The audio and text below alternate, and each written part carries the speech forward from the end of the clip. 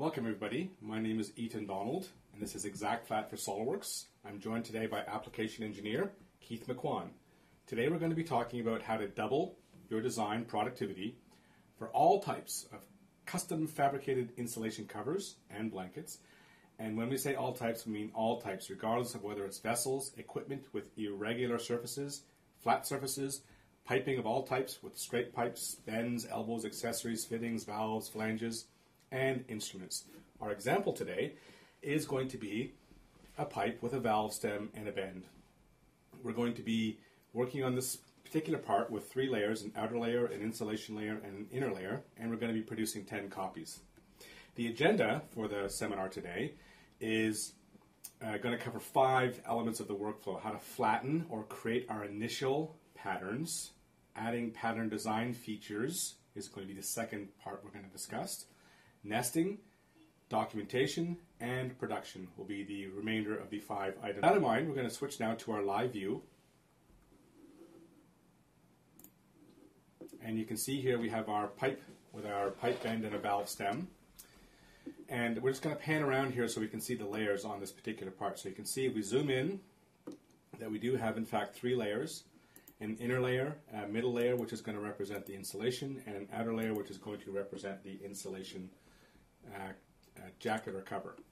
So let's go ahead and start our process. The first step in the process is to create our initial pattern pieces. We do this very simply by selecting the faces on the model, and we're going to use different faces here. So we're going to take these 3 that we just selected and we're going to knit them together to create one piece. I'm going to select on the valve stem here. When we want to select the inner layers, we just select right through the outer section. So you can see we just have to click on the piece and then create the pattern piece, and it's that simple. And we've got one more layer to go here, which is the inner layer. So we'll create those pieces as well. We're going to knit those bends, the pieces in the bend together also. So that's it. Now we have our pattern pieces created. We're going to convert this to an exact flat part, and what that's going to entail is we're going to take the faces on the part we have here, and we're going to create an initial flat pattern, and we're going to create edge references. So where one pattern piece has to be sewn to another, the beginning and the end of those edges are going to be referenced and cataloged. We go into our flattener view as the next part of the process, and you can see that we've got our 3D model on the right hand side and our 2D flat patterns on the left hand side. So the first part of the process is we're going to select the pieces to assign materials to. This is going to be for the flattening part of the process. So this is the outer layer. We're going to assign a different material. This is the insulation to the next set of pattern pieces. And we're going to pick yet a different material for the inner or hot layer, or perhaps cold layer as it may be. And there we go. Now we've assigned a variety of engineering properties to the materials that will enable us to create an accurate flat pattern. So the first part of our process is we're going to create a new mesh which is going to accurately represent the pattern pieces that we have, and the benefit for the for the process here is that you're going to increase your accuracy and decrease your solve time. So this will take about it depends on the complexity and the number of pieces. It can take anywhere, say, from 30 seconds to a minute. And if you have a computer which supports multi-threading, our technology certainly does support multi-threading, so you can blaze through this pretty quickly. So we've got almost done. We've got one more piece to go, and then we'll start the optimization piece of the process. And you can see that the last piece down there at the bottom is still waiting, and there it goes. So now we'll optimize this. You can see the color coding there. That represents stress and sag. Sag are wrinkles, and stress is where the fabric is pulling tight. And what the algorithm is trying to do is eliminate all the stress and sag on the various pattern pieces. As it runs through, it's probably going to go through about 1,500 operations, or iterations, pardon me. But it's very similar to what a master pattern maker would do. A master pattern maker would search for places of stress and search for places of sag, and try and eliminate both. And you can see our optimization process is complete. Now what we have to do is just update our edge references, because the edges have changed with the optimization. And now we're going to go into our pattern view. So let's update our pattern pieces with the new ones we just created. This won't take too long. And there we go. So now we've completed two parts of the process. One part of the process, we've created our initial flat patterns. We're just going to move these pieces around and orient them a little bit differently so that they're visually analogous to the way that these pieces will be put together, and they're in separate sort of geographic areas so that we can keep track of what we're doing here. This is particularly important for projects where the pieces may be in the hundreds. This is a fairly simple process, but you can see all we do is we click on an edge, and the algorithm automatically finds the neighboring edge and orients the piece very close to it. So we'll just move these two pieces here, and the last, these are pieces from the valve stem. And you can see we've also got three colors here. The colors are representative of the different types of materials. So let's now switch to our pattern environment.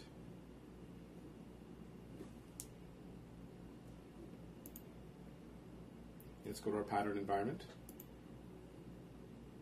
And let's add some features here. So what I would like you to take note of is when we click on an edge, we automatically get the secondary edge to which the initial one is associated found for us. We don't have to chase it around. We don't have to hunt for it.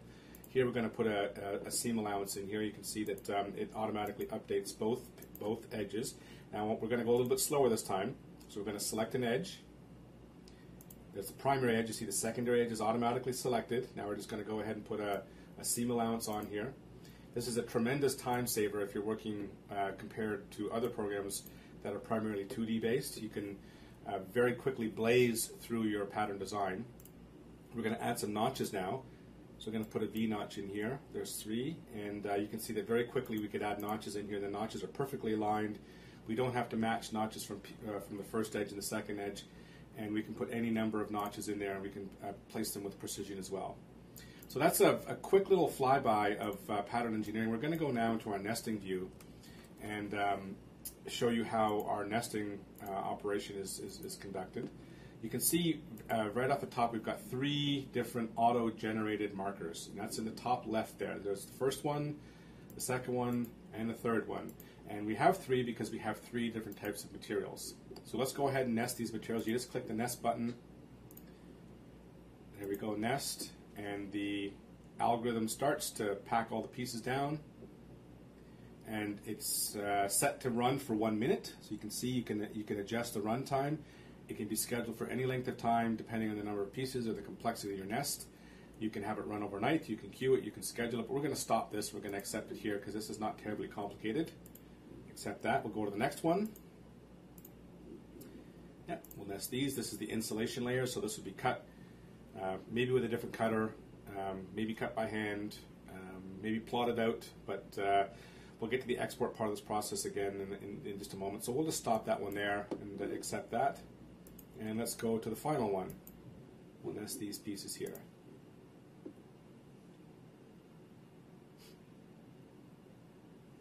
So you can see it takes about a second or two for the algorithm to initialize, and then it starts the process of packing everything down.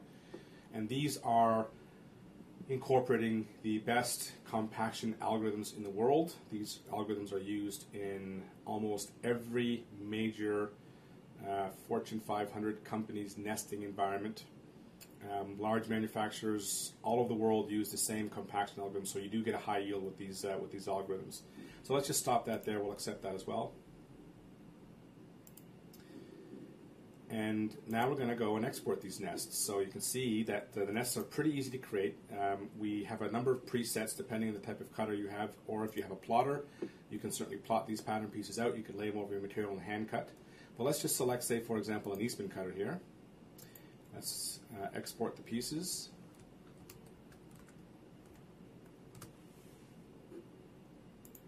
And even though we haven't shown, we do have a variety of ways to edit the parameters around the nest, like edge buffers and piece gaps and lay rules such as rotation increments and things like that. And we can also adjust grain lines and have those constraints put in there very easily. But in the interest of brevity, we didn't show that right now. If anyone's interested, please do give us a call. We'll be happy to show you. And you can see the actual nest on the right-hand side and the exported nest on the left-hand side. If we zoom in, you can see the notches on certain pieces. There you go, and those notches would be perfectly lined up based on our edge reference geometry. So let's close out of here, You can now take that and you can export to the cutter. But let's go into our documentation view. So let's launch into that view. The first thing we're going to do is select a template. The templates are fully customizable. We're going to create select a template that we've created, but any template supported by SOLIDWORKS, some of the prepackaged ones are available, or ones that you wanted to customize yourself, they're available as well. So you can see that the first part of the process is very easy. You just simply drag your pattern pieces onto the document block. We are using a B block right now, but we can easily support A, C, D, or even E blocks if necessary. And if you just take note that we have the pieces aligned in the same way that we have aligned them from the pattern design view.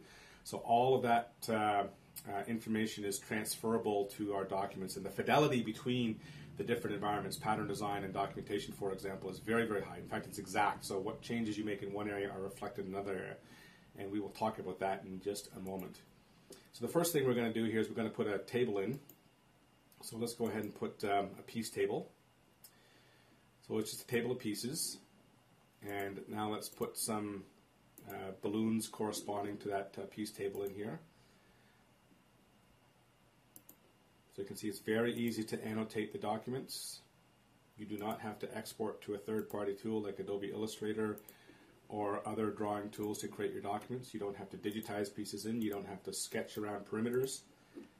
All the information is available from one environment to the next. So now we're going to put a material table in. And for the interest and sake of making things very clear, we're just going to use a different color.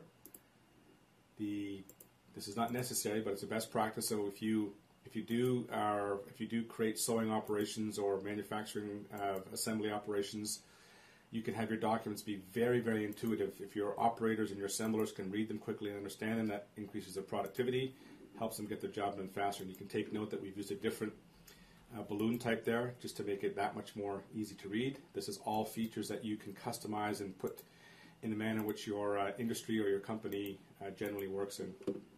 So next we'll put an edge table in. And you can see that we've got 4 edges. That corresponds to the 4 seam allowances that we put in from the pattern design process. And we'll change the color on this one as well. Now we're just going to put some balloons in, and again we have a different balloon type. So very quickly we can call out the edges here. And if you don't use one of the pre-packaged table sets, you can actually create custom tables yourself with any number of rows and columns, put your own custom information in there. And lastly, we'll go ahead and put a notch table in here as well. And we'll keep the notch table at the bottom because we're just going to save a bit of room for making some changes a little bit later on. Let's just drag that notch table down a little bit further. Yeah, notch too. There we go. Okay. And we'll put some notch balloons in there.